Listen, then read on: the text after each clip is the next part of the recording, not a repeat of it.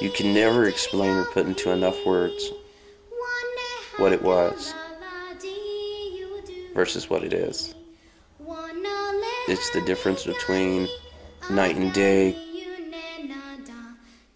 This is my story.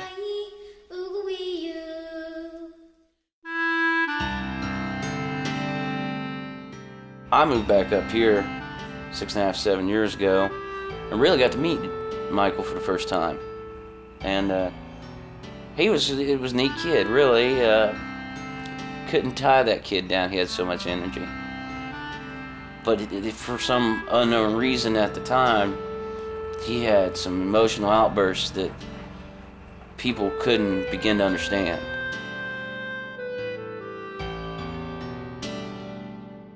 A volcano is sort of like people. It erupts at the slightest thing that touches it inside and things you throw at it. I've always said Michael's life was like the boy that was raised by wolves. When he came to me, he was dirty, his hair was out of control. I probably hadn't had a bath in a month, easy.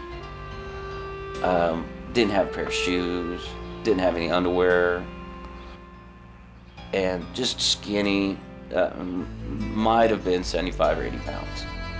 He told me one time, he said, "I know things I'll never tell." And he never has.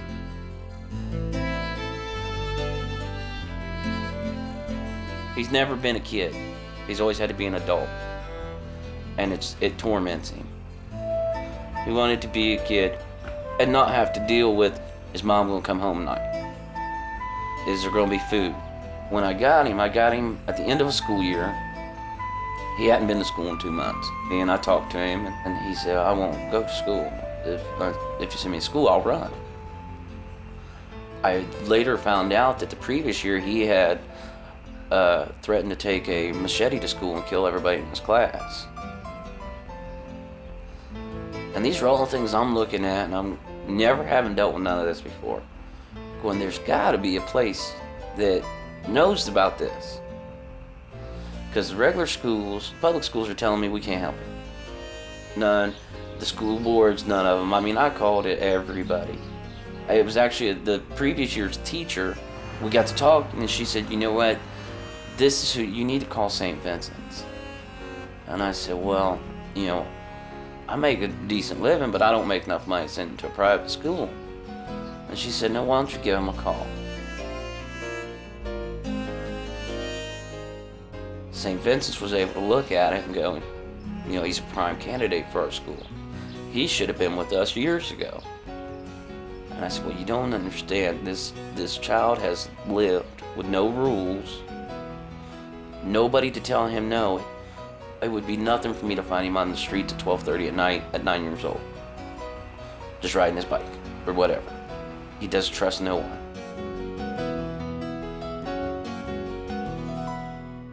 I ended up walking around and seeing things and was really impressed with it because I got to see it ain't just my boy that there's something wrong with. So I felt comfortable sending him to school.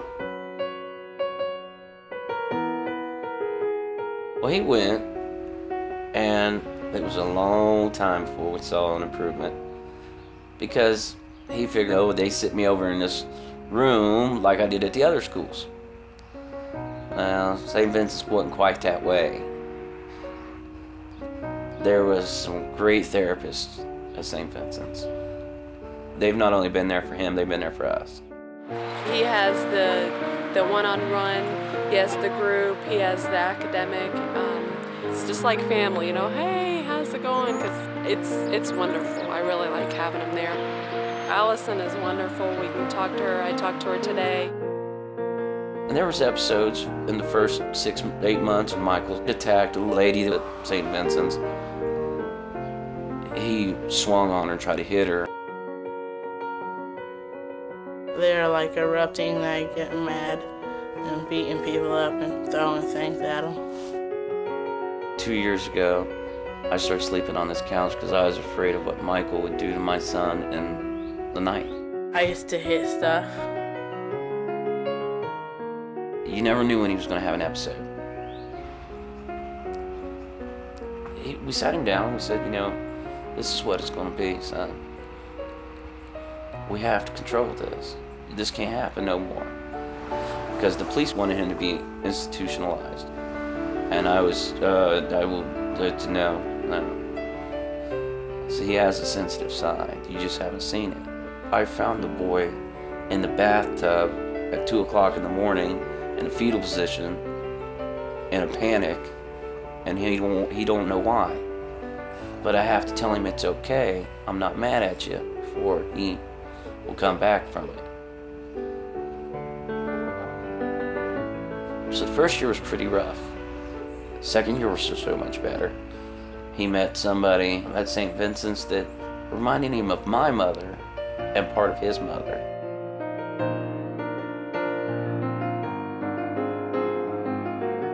And him and this woman make leaps and bounds. I could not possibly explain. It was like watching a cocoon and a butterfly open up. It was amazing to see what was happening. What I like about Mr. Tony is he's honest with you. Miss Tina, she's fun. Like, we can do a lot of hands-on science. We go to a group and we have discussions and sometimes journal. Graduation is a wonderful thing to see. And I was never so proud as that moment when I put my arm around him. I said, son, you did good. You did very good. Who's going to get our scholarship award? And if you were to meet him today, you would never know that that boy ever had a violent thought in his life. And he's calm. He's a good kid. 5'7", and 180 pounds. He loves kids. He loves dogs. He's got younger cousins.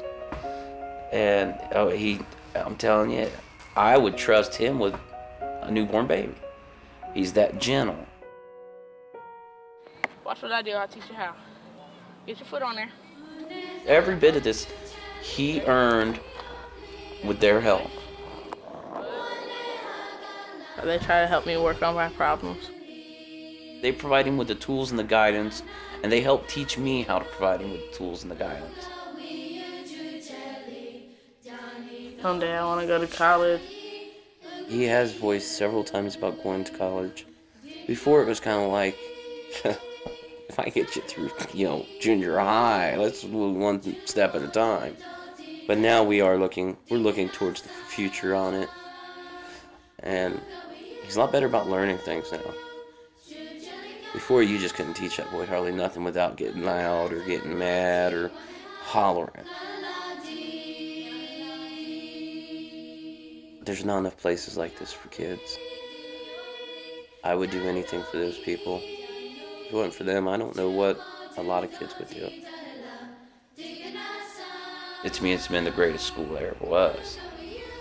They took my boy, who nobody wanted, was scared of him, and said, oh, come on over. Let's have some fun. He's just happy.